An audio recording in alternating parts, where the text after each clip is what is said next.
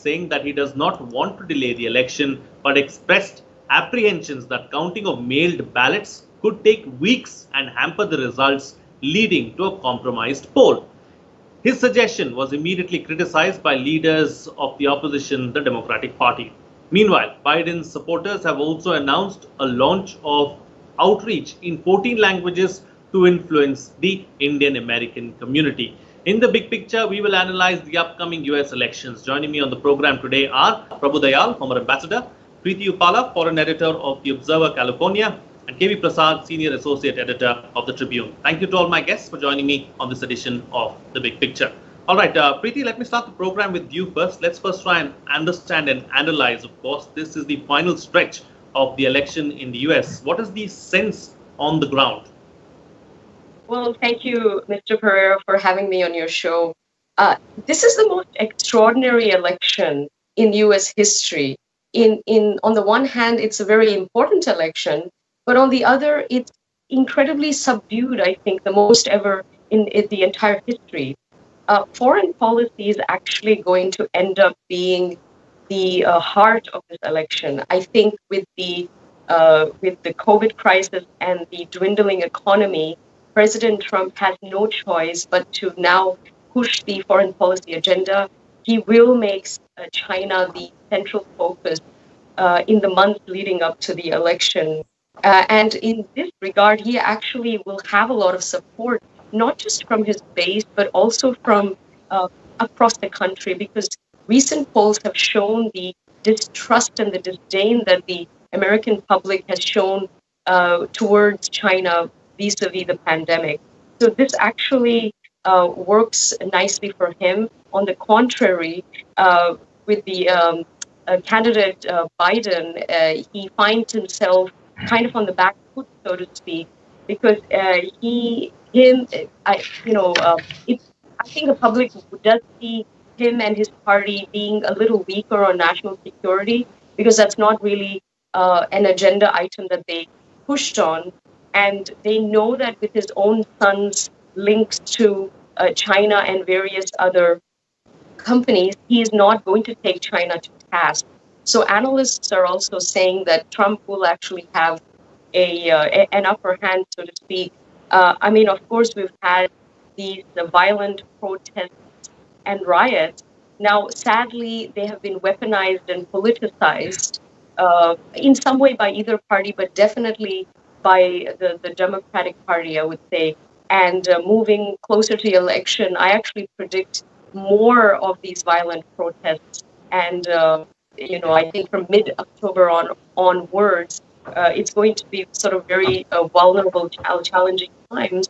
But in some way, if President Trump can get his base to really rally up and come out and vote, because it does seem that there will be a vote, regardless of whether people want it or not, he might find himself in a precarious situation while he might be reelected. So we shall see. The only point I also want to make is that I wouldn't be taking the exit polls for the election very seriously, because remember in 22nd, right up to the day before the election, it was a 90% in favor of Hillary, and we all know how that turned out. So I think these are very, very exciting times. It's really sort of a luck of the draw, so to speak. So I'm just as excited as everybody else to find out the fate. Absolutely. Okay. All right. Quite a few, aspects brought in there by Preeti Upala. Of course, the protests, China, and everything that's been happening between the United States and China, and of course the pandemic that the entire world is witnessing and is suffering, and also subdued campaigning. KV Prasad, this is the aspect that I want to take up with you. Now, in 2016, we saw a very heated campaign between Hillary Clinton and Donald Trump. This time around, it seems far more subdued. The campaigning the rhetoric is not that high. What's different this time around, do you think? Well, I think if you look at the fact is coronavirus and the pandemic has really resulted in an outreach in terms of real campaigning that used to happen the traditional manner. So parties and campaigns are trying to build around this reality. They don't really need to have the numbers. You can't have really a town hall the way they used to have. so much so the Democratic National Convention and the Republican National Convention, which are going to happen later this month, the numbers are far reduced because of the pandemic and the social distancing norms. So that is one reason why everybody is trying to find out how best we can do the outreach. Secondly, I would say that while the campaign looks subdued right now, but just wait for the conventions to get over, because we have what, 88 days from today, November 3rd being the election day, and the real campaign and when the presidential debates start taking place and the tour begins. That's when you'll see the rolling out, each one trying to stick charges against the other, take down each other on issues, some of the issues that already flagged on the program. So this will be really the outcome. It is subdued, yes, for the time being, but as you enter the home stretch, once the convention is over, you'll see a very different kind of a campaign mode. Right? All right, Ambassador, let me bring you into the picture now. So what are the other factors that are likely to influence the elections? We've been through at least 3 or 4. What do you think is going to be one of the key factors, and what are some of the other factors that are likely to influence the polls? Well, I would like to take on whatever has been already said by the earlier 2 panelists, in the sense that the 3 vital issues which are going to figure in this election are firstly coronavirus, secondly the economy, and thirdly foreign policy, particularly as regards China. Now, President Trump has been blamed by the Democrats for mishandling the coronavirus situation. There are 4.8 million cases in the United States today, and there have been more than 159,000 deaths. And people are crying foul of this whole matter, and Trump is being blamed for having been very careless in regard to handling the epidemic when it started. Secondly, the economy has hit everybody. The economy is really in a bad shape in the United States, but of course it is also so in many other parts of the world. Now, Trump has promised to cut taxes. In contrast, Biden has promised a $3 trillion package and has offered to raise the minimum wage. So they are pandering to different sections of the American electorate. Of course, their focus on China as the evil player in this entire situation is going to be very much there. Biden had been known to be in favor of a comprehensive dialogue with China, but now his position seems to be weakening in this regard. He's changing his position, and he is beginning to take a tougher position as regards human rights violations in China. Even in regard to Taiwan, he has become more equivocal. So I think that in this sort of a situation where everything is going to be virtual, you mentioned that there is not so much of fanfare, excitement about the elections. This is because of the coronavirus-related situation. Everything is virtual.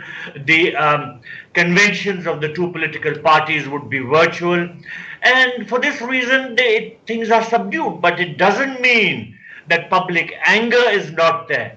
There is a certain degree of anger with President Trump and the Republicans. Even within the Republican Party, there is a sort of a divide on this in this regard. So to come back to my central point, the 3 major issues which will feature during the run-up to the November 3rd elections would be coronavirus, the economy, and China. Mind you, on November 3rd, we will only be electing the voters, the Electoral College. But then the final vote would take place in December, when the Electoral College itself will vote. Of course, the Electoral College will vote as per its party affiliations. But technically, on November 3rd, we will only be witnessing the election of the Electoral College in the United States. All right, then let me take the point that one of the points that the ambassador was making forward with you, Preeti, and given your background in investment banking, let's talk about the economy and how much of an impact the economic condition in the United States is likely to have. Job losses and all of these things have been taking place over the last few months. How much of how much is it playing on the minds of the electorate? I don't think we've ever seen a situation when the economy has played or will play such a big role in any election. Now, sadly, this pandemic has had irreversible effects on the U.S. economy. The second quarter data has just come in, and I think we've had maybe the worst quarter in history. This is worse than the depression of the late 1920s.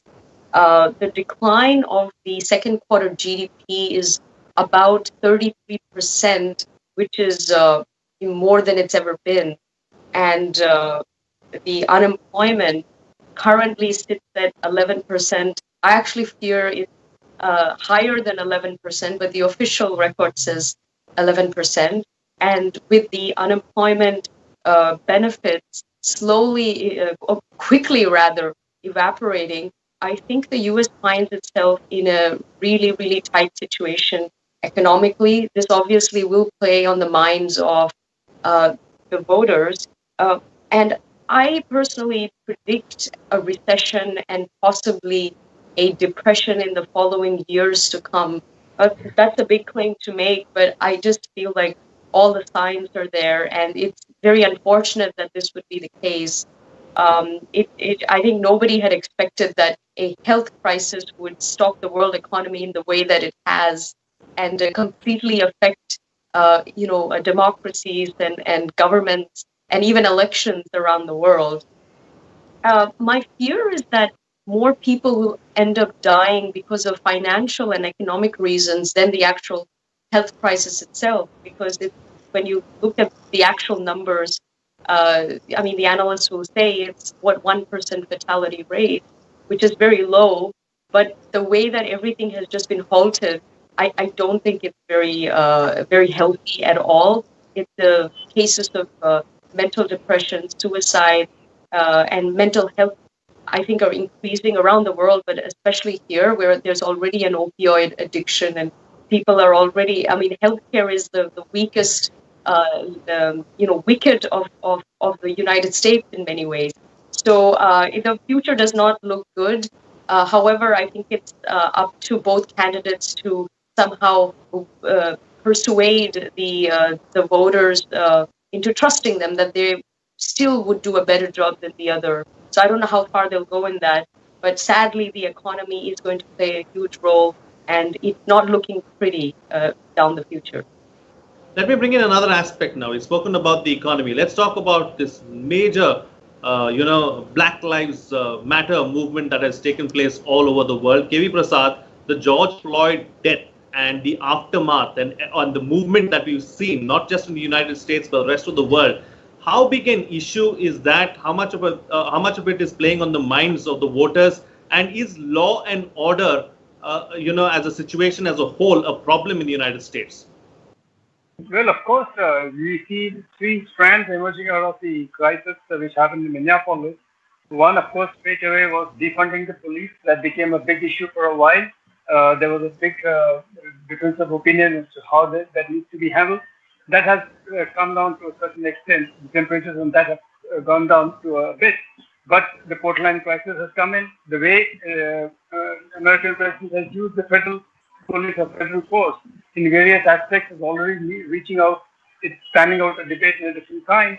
The Black Lives Matter has, remember, probably that is one reason why we are now talking of the American presumptive president, the Democratic Party President Joe Biden, looking at one. He has said he's going to take a woman as a partner on the ticket.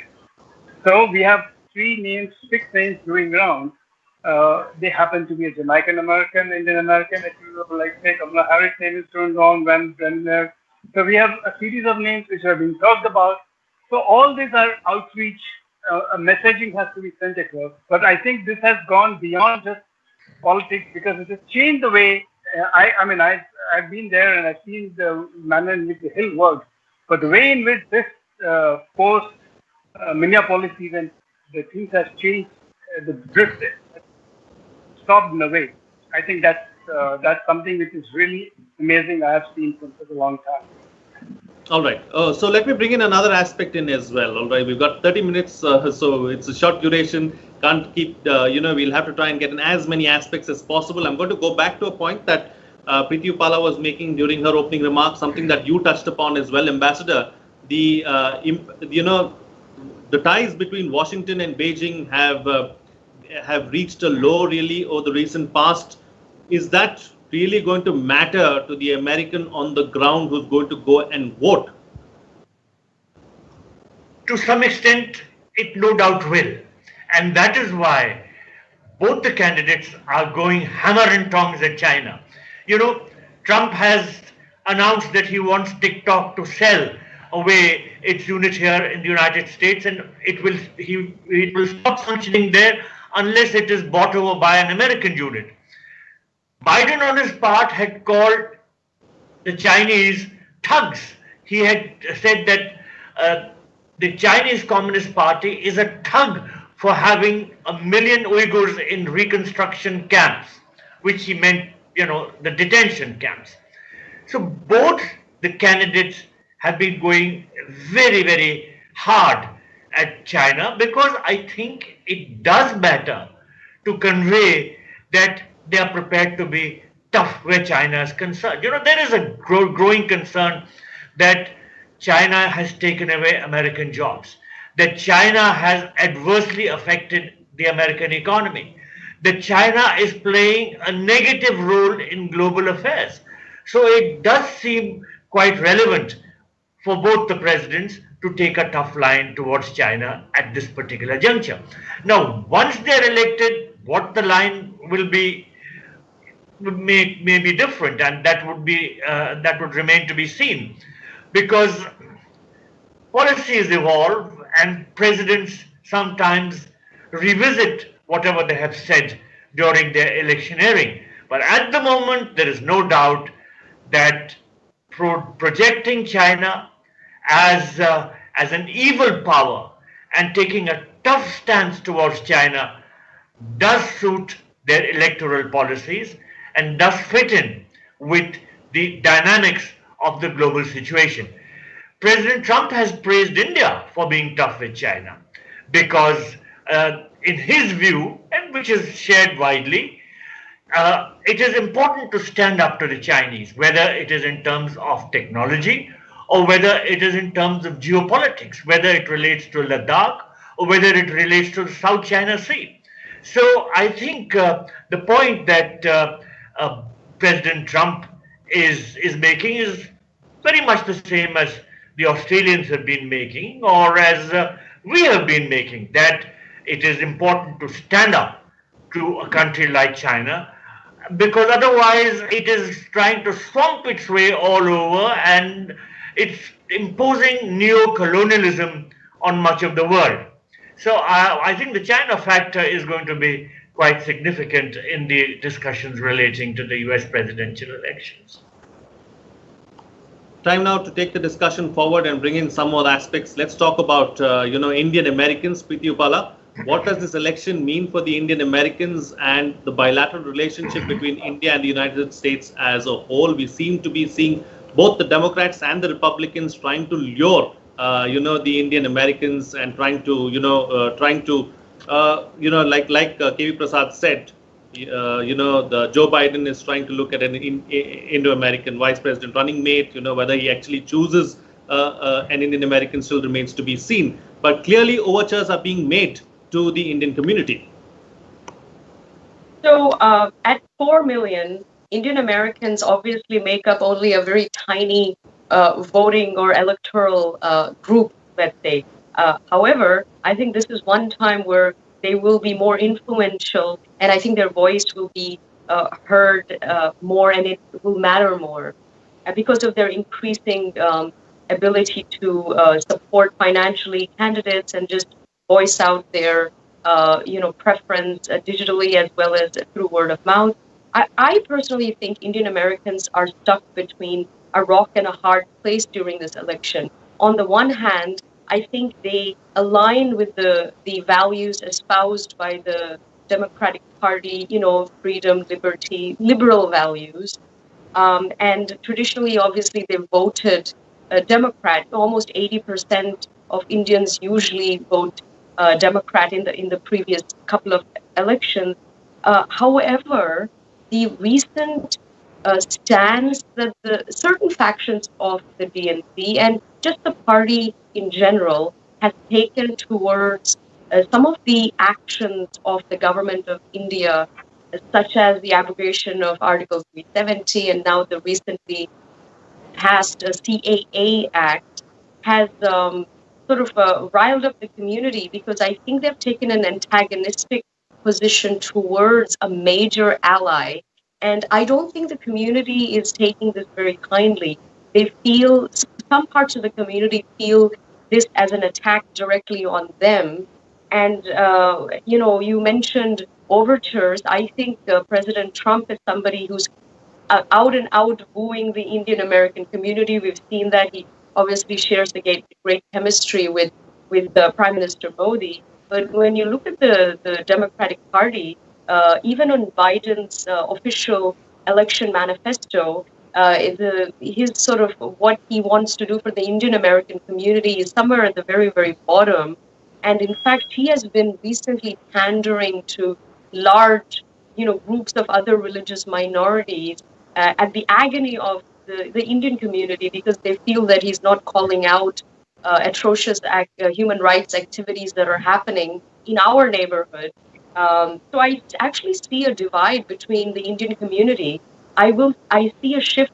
More people will move center, and I think many will move right. Trust me, there are concerted efforts. There's a lot of Indian groups online that are really excited about pushing the pro-Trump bandwagon. So I think this will not be as skewed as it was before. How skewed or how much the shift will be will remain to be seen, but it will not be an 80% like it's been in the past. This much I can say for sure. Okay. All right.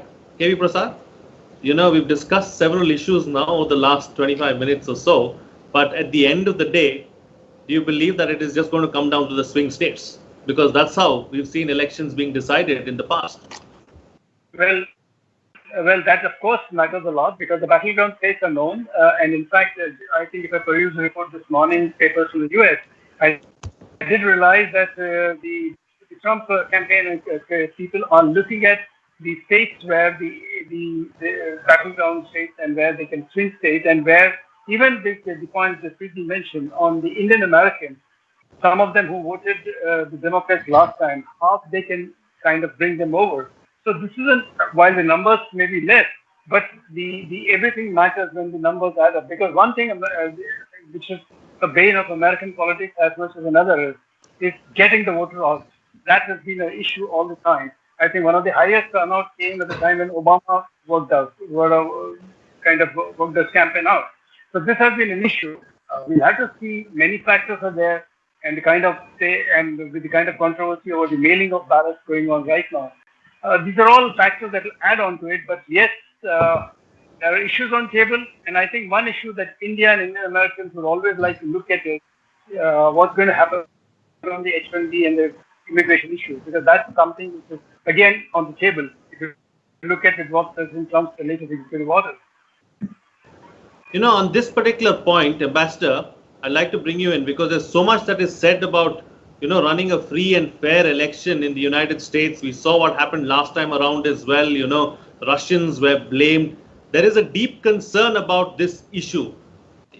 Do you believe that this issue is going to be another major issue this time around? Well, we'll have to wait and see, because of the fact that foreign influences are bound to be at play in a major election like this, but whether they can have any decisive role remains to be seen. Now, there was a little mention a while back about the Indian American community. I agree that its numbers are not large, but then about 1.3 million Indian Americans are expected to be voting this year. And they are in a sizable presence in some of the biggest states of the United States: California, Texas, Florida, New York, Illinois, Pennsylvania, Ohio, Georgia. These are some of the biggest states in terms of the number of delegates they have for the Electoral College.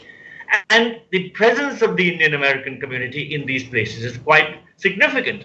And that is why the Indian American community is watching with great interest whether Kamala Harris will be selected by Joe Biden as his vice presidential nominee, whether she'll be on the ticket with him. This assumes significance because whatever the number of the Indian Americans, this factor could play a role in attracting the Indian American vote. The relationship between Trump and Prime Minister Modi is warm. And of course, it has become warmer as time has elapsed. The Howdy Modi event was very significant. Then Namaste Trump here in India. But surprisingly, this has not held back Trump from taking some tough steps against India, whether it concerns H-1B visas or whether it concerns tariffs on steel and aluminium products or taking India out of the GSP preferred list. Now, whether the India factor will play a role in his elections or not remains to be seen. But there is no doubt about the fact that the China factor will, because China is increasingly regarded by American politicians as a menace, and there is no division on this count. And that is why both President Trump and candidate Biden have been going very hard at China. Now, one last point that I would like to make is that in America, it is the system of winner take all in most states except Maine and Nebraska. That is to say, if the Electoral College votes are more in favor of one party, then that party gets the entire number of seats which the Electoral College gives to that particular state. This factor is going to be very, very interesting because we'll have to keep an eye on how the parties are faring in the respective states between now and the 3rd of November.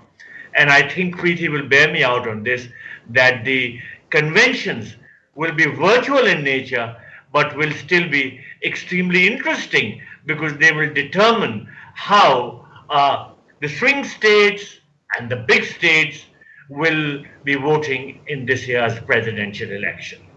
All right, there's time to get one last comment on the program. Preeti, close the show for us with what to expect in the next 3 months in the lead up to November 3rd. Just to add on to what everyone has said, regardless of whichever way the election goes, I think the largest democracy in the world and the oldest democracy in the world ought to work together. So one way or another, we hope to take this relationship further. Unfortunately, as far as the next 3 months are concerned, I don't see it being a pretty sight. I predict that the protests will get more violent in nature and they will increase leading up to the election. I think somewhere in mid-October onwards, you could see this happening. I think America is searching for its soul right now.